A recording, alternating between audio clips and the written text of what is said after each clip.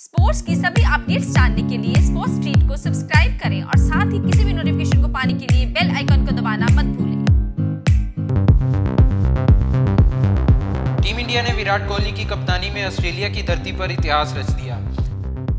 Australia में series जीत के बाद ऑस्ट्रेलिया टीम के पूर्व कप्तान एलन बॉर्डर ने विराट कोहली को बॉर्डर गवास्कर ट्रॉफी सौंपी। विराट कोहली की इस सफलता में शामिल होने के लिए अनुष्का शर्मा भी वहां पहुंची।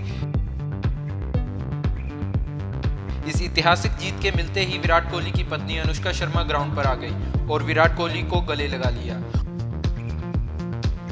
उन्होंने जीत की बधाई दी। यह जीत उनके लिए बहुत ही खास है।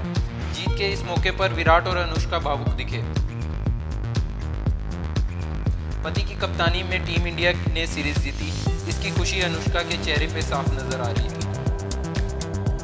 अनुष्का सफेद रंग के मैक्सी ड्रेस में बेहद खूबसूरत लग रही थी। सोशल मीडिया पर विराट कोहली और अनुष्का की कई तस्वीरें वायरल हो रही हैं।